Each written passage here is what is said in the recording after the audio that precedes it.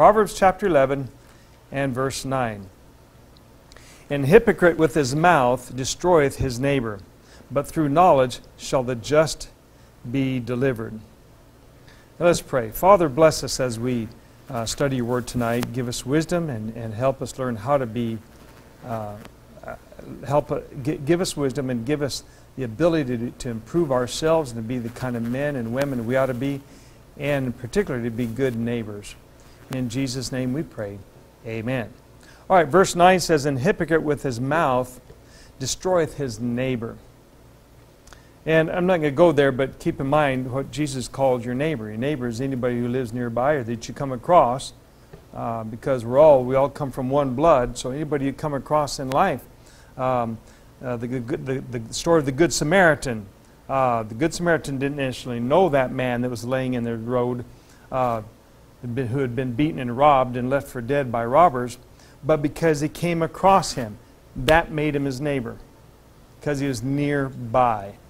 And so I'm going to talk about being a good neighbor a little bit tonight. The Bible says, An hypocrite with his mouth destroyeth his neighbor. So how does a man destroy his neighbor with his mouth? Well, number one, by being a hypocrite. So what is a hypocrite? A hypocrite is somebody, there's two ways to be a hypocrite. Most people think a hypocrite is someone who talks one way and lives another way. In other words, he's not what he claims to be. For example, a person can talk about being honest and having integrity in lying and stealing and being a crook and covering it up and hiding that. So that would make him a hypocrite. But I'll tell you, there's another kind of hypocrite too. And that's the kind that talks bad and is evil, but inside, somewhere along the line, they got saved. But they're ashamed. They know they're not living right, so they just live wickedly. They're being a hypocrite too, because they're actually a child of God, just backslidden and covering it up and ashamed that they don't represent Christ well, so they live like the world, and they're a hypocrite too, because they're not of the world. See? And not much preaching is done about that kind of hypocrisy. But that's hypocrisy too. And that's why I believe what this is talking about. And a hypocrite with his mouth destroyeth his neighbor. A guy who will not talk about Jesus because he's ashamed that he can't represent him well. But he knows Christ. He's born again. He's a child of God. But he lives like a child of the devil. He's being a hypocrite too.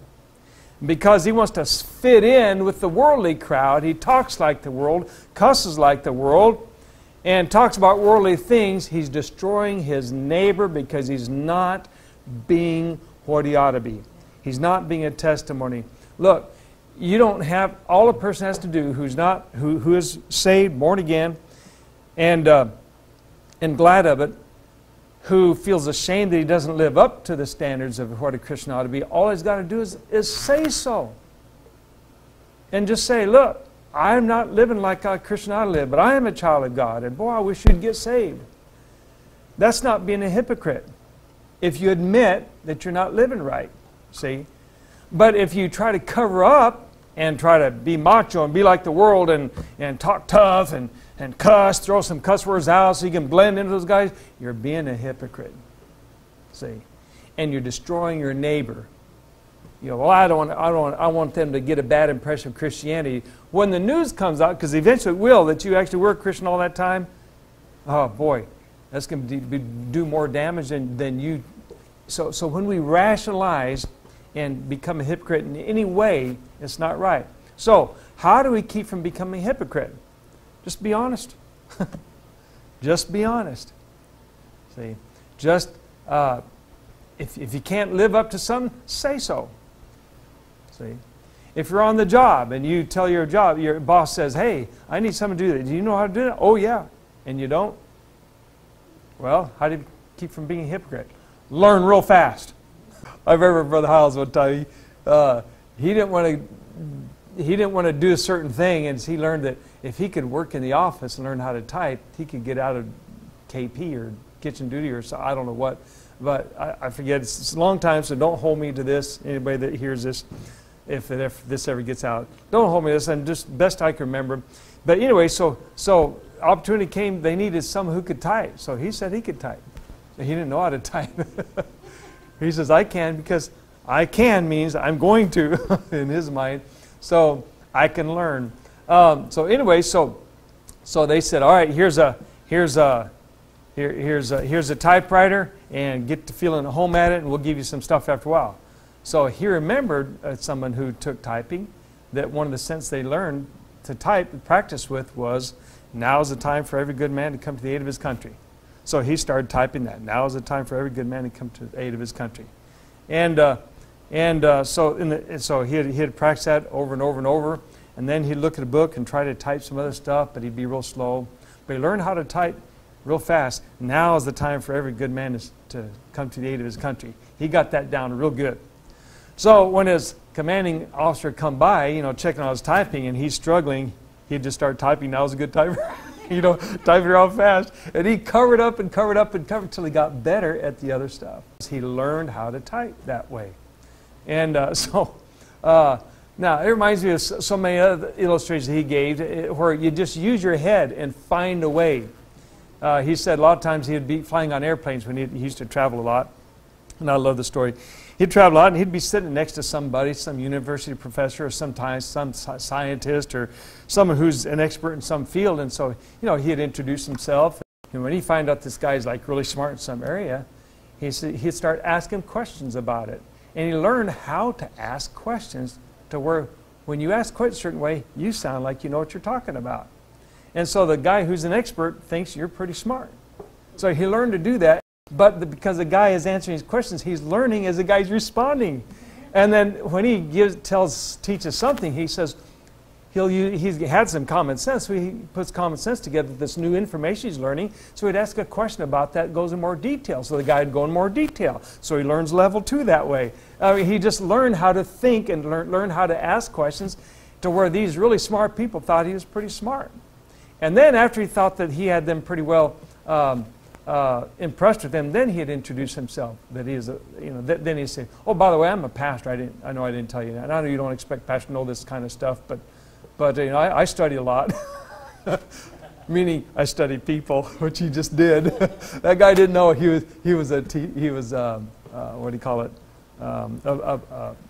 A book of learning for Brother Hiles. But anyway, so all that, and by the way, I learned that. So when I go soul winning, I do the same thing. When I go soul winning, I talk to people about things in their yard. I'll ask them about their trees, and I don't know what a tree is, but I'll ask them, that looks like a certain tree, and I'll name some tree that I do know. And then, so they think I know something about trees, and then I'll ask them, now, what's that one? I can't think of it because I don't know it. But anyway, and so they tell me, and I say, "Oh yeah, that's right. Why? It is right." I'm assuming they weren't lying to me. But anyway, so you do things like that to become winsome, to get people to respect you, to where they will listen to what you have to say. Now that's wisdom, and it seems hypocritical, but you're not going to destroy your neighbor because you're learning, and you may start off, I don't know anything, but I've learned this, and after hearing those stories, I think they're funny stories, but I don't really want to be that way. I want to just be honest and tell people, I don't know much about that. Would you teach me? See? Why? Because I'll guarantee you, there's people who will say, after hearing the story I just told, that preacher lied to all those people? Maybe he didn't lie, but he certainly tried to impress them when there was nothing to impress them with. Now, so that's called worldly wisdom. But godly wisdom is what I want to share with you today. Don't be a hypocrite. If you don't know something, say you don't know something. By the way, if we're honest about something that we don't know, guess what? That person that knows something is going to feel smart. Isn't that a good tool too? See what I'm saying? I'm not telling this to criticize Brother House. I love Brother House. But I'm not going to copy, and I have done that, but I don't want to. At some point years ago, I said, I don't want to do that anymore. So I try not to. But I try to tell people, I don't know much about this, but what is that? Or can you explain that to me or whatever? So honesty and integrity is the thing that we all should strive for in all areas of our life. You know, and let me explain something. Sometimes, here's how personalities get corrupted. And sometimes, a hypocrite with his mouth destroyeth his neighbor, but you can also destroy yourself. Let me give you an example. Here's a person who has a fault, something they know they're lacking. So what do? They cover it up. And so what happens is, they get used to covering up. Now, if you cover up one thing, guess what? You're going to find out, wow, I succeeded at that. And guess what? You're going to start covering up something else. Pretty soon, you're going to cover up something else. And you're going to learn and get good at covering stuff up. And pretty soon, you're going to be nothing but a cover. You see where that leads? Do you understand? Now, so the best thing is don't be a hypocrite. If you don't know something, admit you don't know something. If you know something and that you ought to be doing something, you're not doing it, admit. You know, how many times do you hear me admit from the pulpit, I don't do everything I ought to do, and I'm not all that I ought to be. I'm not as good a preacher as I should be. I'm not as good a Christian as I should be. Why? Because I don't want to be a hypocrite, because I'll destroy people with my mouth. Because, okay, like Paul said. He said, well, I wish I knew the reference, but I can quote it. He said, I bring my body under, or I keep my body under and bring it into subjection, lest at any time when I have preached to others, I myself should be a castaway. So, Paul is saying there, I can keep my body under control, under submission, my tongue, my body, so that I do what's right. Lest, if I don't, then I'm going to get out of control, and I'm going to say things I ought not say things not true, act in ways that are just, it's fake. See? And what's going to happen is when I preach to other people, okay, if I walk in and say, and put on this fake air, boy, things are great. Boy, what a great day. Praise the Lord. Hey, let's just praise the Lord today. If I came in here acting like that, by the way, that's what you see a lot on television. That's what you see in a lot of preachers, these big mega church pastors. They have to be on top side when they come out. So therefore, they put on that act. They got to be all happy. They got to have a big old smile on their face, because frowns don't draw people. See? Now, so what happens? They get used to doing that so much that they cover up. And their private life is terrible. So, sometimes, you know, I want to stay on top side, and most of the time I am. But there'll be times when you'll notice I'm tired, maybe a little bit down, discouraged, whatever. Now, if you ever see that, don't just make a note, preacher's tired today. Help me out. Give me some encouragement. Pray for me, okay? And I'll do the same for you, best I can. That's what we ought to do. Look, how can we exhort one another, help each other, if we don't know each other's down and in need? If we're all a bunch of hypocrites and act like everything's fine, no one's going to help anybody. Then what's the point of fellowship? And then when we testify about how good God's been, and someone knows that we're going through some tough times, and actually they're going to think, what a hypocrite. And pretty soon there's going to be a lack of respect. So the best way for God's people to have good fellowship is to everybody to be honest. Just be honest. Have integrity. Don't be a hypocrite. Because hypocrites with their mouth, by the things they say, to cover up, put on a show, act a certain way, and put on airs and so forth, however you want to word it, it will destroy your neighbor. Because someday someone's going to say, oh, I thought he was a really good Christian. Now I find out. Or, I didn't know he did something. He always preaches against that. Now he's doing it. Well, then I'm going to do it. See?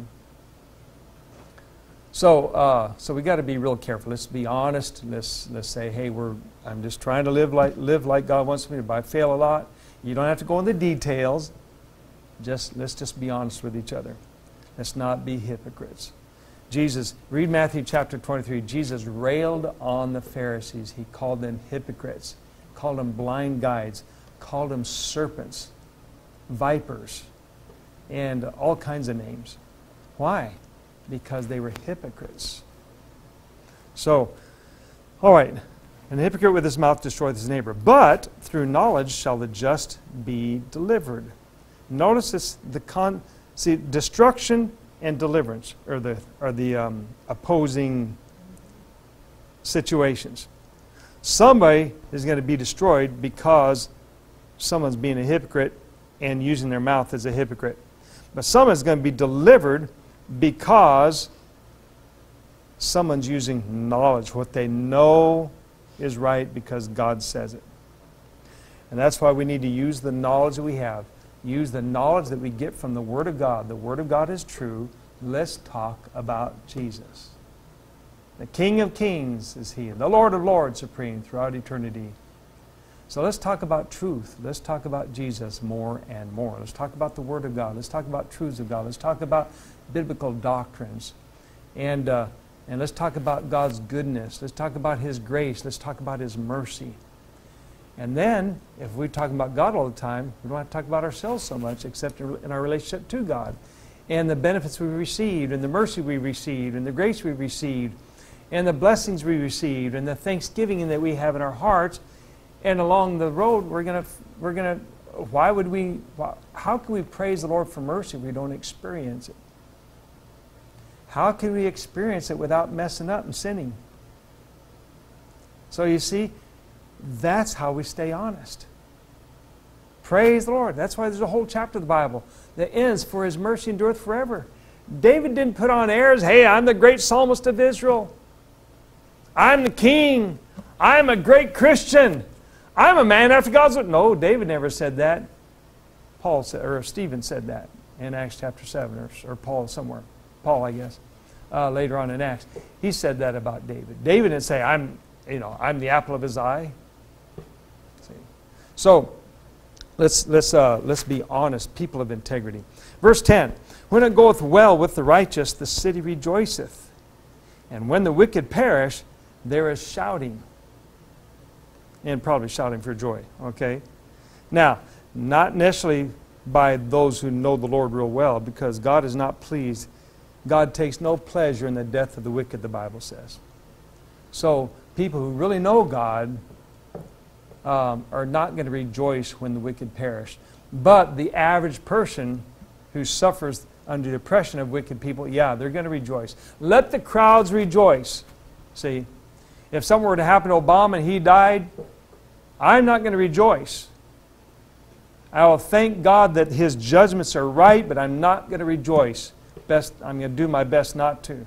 But I'll tell you, a lot of people will, because the Bible says they will. That's a fact of life. Doesn't mean that's the way it should be. That's just what's going to happen. When the wicked perish, there is rejoicing. There is shouting. See? It doesn't say that there should be. It just says that's the way it'll be. Why? The average person doesn't have good sense and doesn't have a heart for God and doesn't realize that a wicked person just went to hell. The average person isn't going to think about that. They're going to think about, good, no more injustice. Good, no more tyranny. Good, no more oppression. All right, hey, all right, let's celebrate. So-and-so died. See?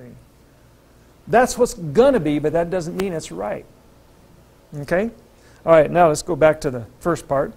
When it goeth well with the righteous, the city rejoiceth. There's going to be a lot of people rejoicing when Kent Hovind gets home. See? All over America, lots of rejoicing. Oh, yeah, there's going to be a lot of people. Oh, man, he's out. Well, yeah, it doesn't say the wicked people are going to rejoice. It just says the city. Now, there's the average, when it says the city, or later on, and the second part where it says there is shouting, is talk about the general populace, the general people who know a little bit of what's going on. They know that someone's a good man or a bad man. And it's talking about the average person's response to when it goes well for the righteous or when the wicked perish. So the average people are going to respond with rejoicing and shouting. Either way. Now, verse 11. By the blessing of the upright, the city is exalted, but it is overthrown by the mouth of the wicked. All right, so a city, keep in mind, in the Bible days, a lot of times cities were individual. You had walls around them. You had the king of a city. There's the king of Sodom, there's the king of Gomorrah, there's the king of Bashan, and so forth. There's all kinds of cities. They had their own kings. Okay? Now, so by the blessing of the upright, the city is exalted. In other words, an upright leader of a city, or if the majority of the people in a city are upright, then God's going to bless that city. And so, by the blessing that comes from God, a city is exalted. Wow, boy, that city is, people are going to brag about. They're going to exalt, they're going to praise and laud that city. Wow, that's a good city. That's one of the best cities to live in. Such a good king, and the people there are so friendly, they're so kind, they're generous, they genuinely care about you. Why? When God blesses a people, because of their uprightness, they're going to treat each other right.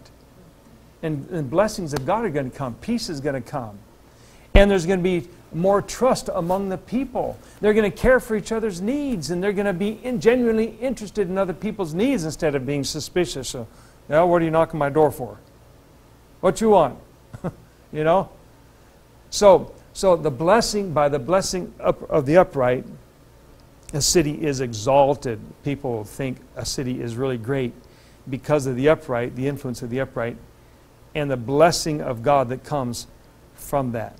But it is overthrown by the mouth of the wicked. A wicked person can use his mouth in such a way to bring destruction to a city and cause the city to be overthrown. Why? How? Well, easy.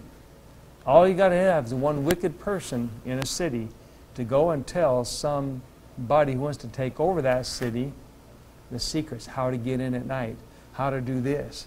All you need is one person to betray a group of people. And a wicked can overthrow a city with his mouth. See, the mouth and the tongue, very powerful weapons. See, that's why we get the phrase, the pen is mightier than the sword. A pen is just putting in words on paper what the mouth would say.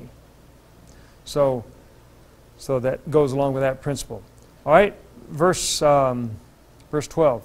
By the blessed, let's see, verse 12. He that is void of wisdom despiseth his neighbor. Oh, by the way, since I talked about being a good neighbor, you want to make sure that you don't give away secrets about your neighbor or your neighbors or your city, your town, whatever, or your country. So you don't want to be a spy for somebody else. Why? You're not being a good neighbor, because somebody's going to come in and use that knowledge and destroy.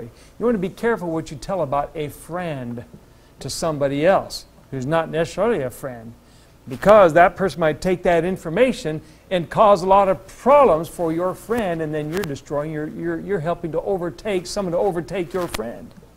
See? So that's why lawyers, for example, have they have the protection of confidentiality. Whatever you tell a lawyer or a doctor or a pastor in counseling, you should be able to rely on that. You should be able to know that they're not going to say that anywhere else and spread it. There's a responsibility there, because those people who are told things in confidence can destroy a person's reputation. See? All right, so be a good neighbor and be careful how you use your tongue. Be careful what you say about your neighbor, because you can destroy somebody with your tongue, with your mouth. What's the old saying? Loose lips sink ships. See? Loose lips. Man, you put a zipper on that mouth if you have to. Just because you know something that's good, it might make you feel good, might make you feel like you're somebody. If it's told you in confidence, you keep it in confidence. See? Okay. Let's finish verse 12. He that is void of wisdom despiseth his neighbor. Oh yeah, I went back to... so I never finished, really covered verse 12. He that is void of wisdom despiseth his neighbor. Boy, that's such a simple statement that people stumble over it. But it makes sense. He that is void of wisdom despiseth his neighbor. What's so bad about despising your neighbor? All right, if you need help, who's the best person to help you? Easiest, most convenient? Your neighbor. That's right. So if you respect your neighbor, then you are helping to secure yourself or provide yourself with help if you ever need it. So he that despiseth his neighbor isn't very smart, doesn't have wisdom. See? So use wisdom and gain respect, make friends with your neighbors, get their respect. Do something kind for them, treat them honorably, treat them as if they're somebody, and act like you like them until you learn to like them. No, don't be a hypocrite. Learn to like. Find something to like in your neighbor. Find something to respect. Again, it goes to this thing, what do you look at? We tend to, I haven't done this a long time and I can't do it now, but if I had a big old whiteboard, I don't want to do it, but I'll pretend this is an ink spot. If I were to take a pen and mark an ink spot, I said, what do you see on this screen? What are you going to say? You're going to see, oh, there's a spot over there represented by this, okay? Now, so you're not going to say, oh, I see a whole lot of white, but that's the majority, isn't it? Yeah. You're going to let the minority grab your attention. See? And so, when you look at your neighbors, you need to learn to do the same thing. Don't look at the spots, the things that are wrong. Look at, he's a human being. When I was watching the video and there's just the one picture of Ken Hovind there and his family, I was thinking, wow, isn't that amazing? That's an image of a man. It's just an image. It's just a reflection. It's just light showing colors on a screen. But it represents somebody who has a brain, who has a heart, who loves God, has learned so much, and has used his faculties, his tongue, his mind, his eyes to read things, and his ears to hear things and learn things, and teach and preach and spread good things. What a great man that image represents. And I was thinking, I wanted to interrupt, but I didn't want to. I wanted to say, what a great man that is, but no. That isn't a great man. He's not there. He's on his way to Florida, if he's not already there. He's a real living being. And so, a lot of times we get caught up in imagery, in what we think and the reputation of somebody, instead of getting to know them. Get to know your neighbors. He's got flesh. He's got a heart that hurts. He's got a body that might have some disease, some sickness, some ailment, some pain, some weakness. He's just as real as you are. Get to know your neighbor and respect your neighbor. Don't look for the fault. Say, well, I don't want to be friends with him because of one thing, or even two or three, or even 5 or 10. Remember the song, Count Your Blessings? We need to count the positive traits in our neighbors. Count them up. Don't bother counting the negatives. They'll kind of stick out anyway. You can't help. So don't bother counting them, but count the good things. And that'll help you to be a good neighbor. All right, so that'll help you to respect your neighbor too. So he that is void of wisdom despiseth his neighbor. But a man of understanding holdeth his peace. What does it mean, hold your peace? Generally, basically, it means you don't speak up. See? Hold your peace.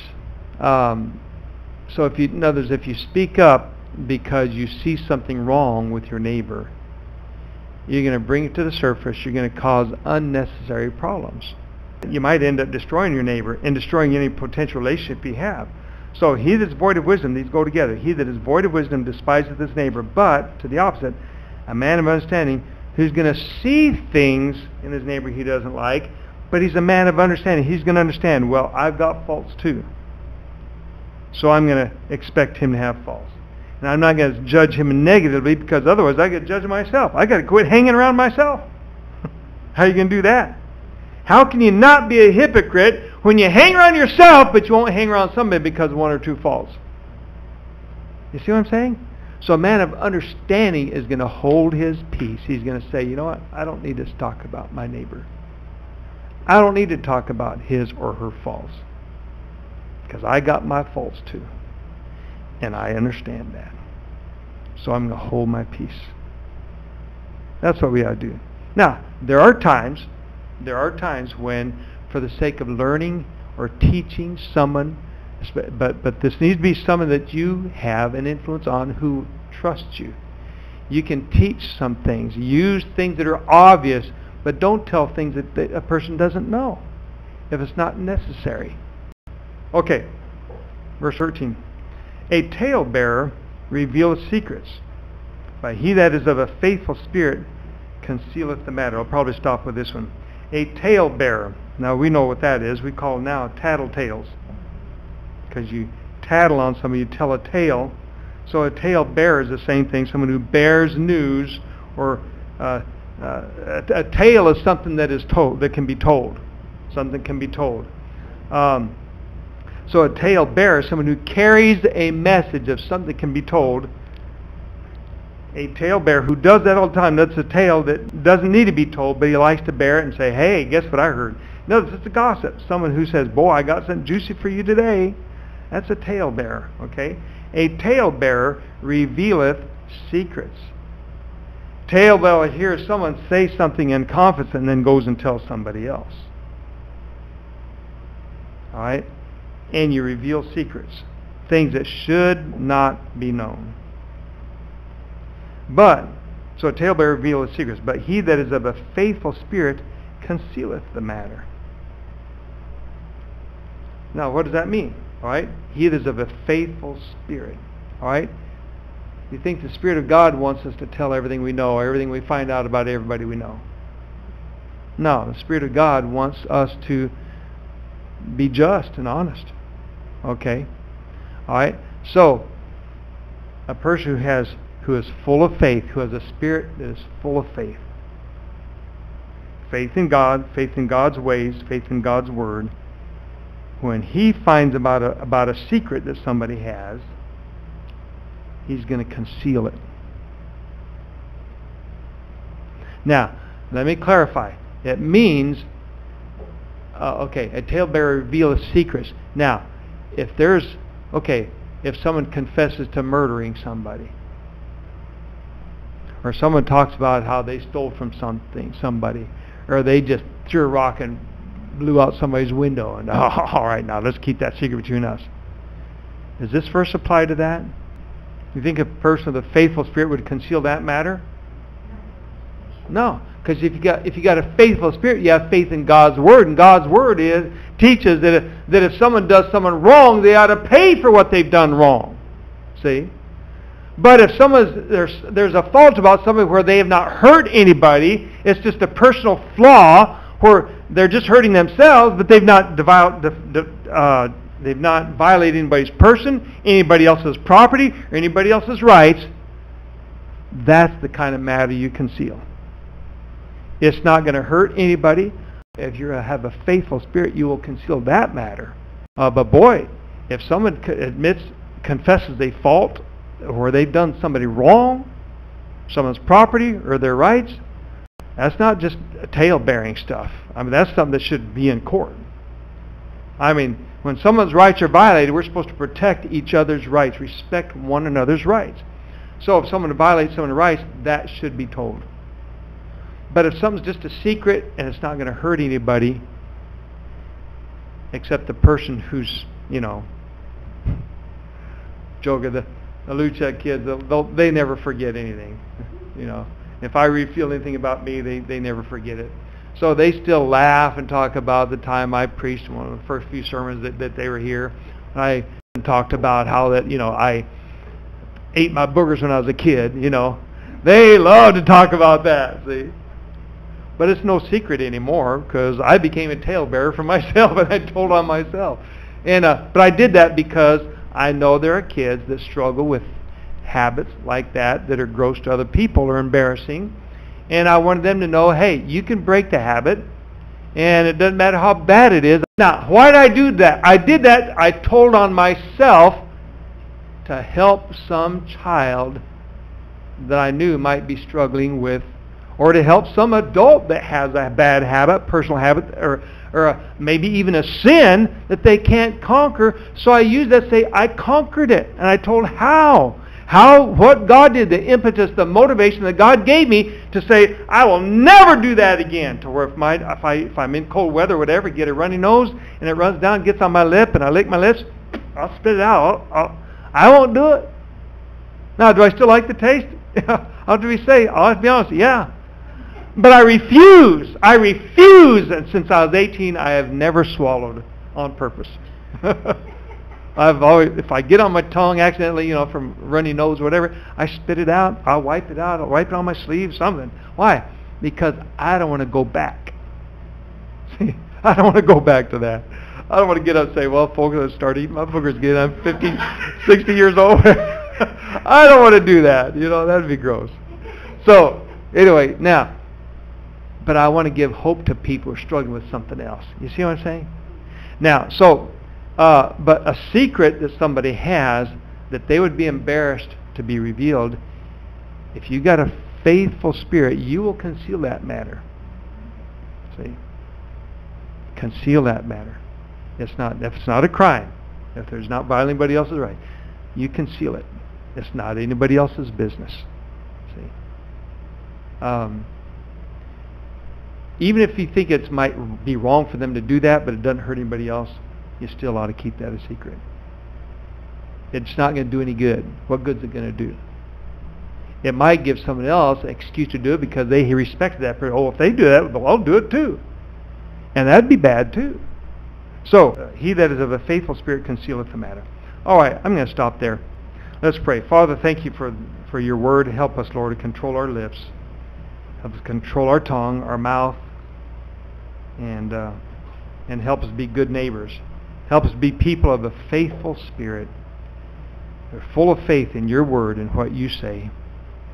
And help us to protect each other, watch over each other, respect one another, respect our neighbors, be good to each other, treat each other like we want to be treated, and don't say things about each other we wouldn't want said about ourselves.